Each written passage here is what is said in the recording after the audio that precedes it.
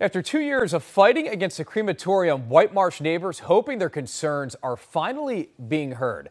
A county council member made a change that neighbors say could bring the funeral home's plans to build that to a screeching halt now. Kelsey Kushner has been on this story from the start and has much more on what this can mean now.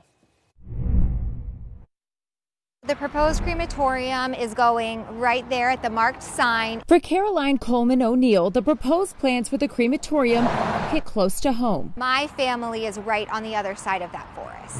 A little too close to home. For the past 2 years, neighbors in White Marsh have been pushing back on proposed plans for Evans Funeral Chapel to build a funeral chapel and crematory off Philadelphia Road, citing concerns with traffic and pollution. The area just doesn't make sense. The residents, there's literally residents that backs up right to the property. Of course, the daycare center right across the street. Back in 2023, WJZ was at a meeting with the funeral owner, Charlie Evans, who assured neighbors that pollution levels would meet the state's legal limits. But since then, there's been major pushback about the proposal. There are no EPA standards for a crematorium and what it's shoving out into the air.